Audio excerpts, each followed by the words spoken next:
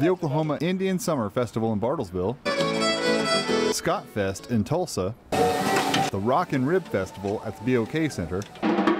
Yes, festival season is here, and according to organizers, these events all have one thing in common. There's something for everyone. There's something for everyone. Just a little bit of everything for everybody.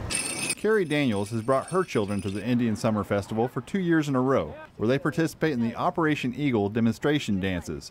She credits the festival for bringing her family closer to their native Chickasaw and Cherokee heritage. We really enjoy connecting with our culture and kind of closing that gap, and it's just something that we all get to spend the day together with. Artist Troy Anderson says he keeps coming back to Indian Summer for the familiar faces. The people in Bartlesville are friendly, and we just enjoy coming back. It's kind of like a homecoming, you know. You see all the artists and the people that you haven't seen for a year. In downtown Tulsa, barbecue pitmaster Mark Grant looks forward to his first year at the Rock and Rib Festival. He's excited to introduce Arkansas-style flavor to Tulsa taste buds. We're a little bit different of a style than most states.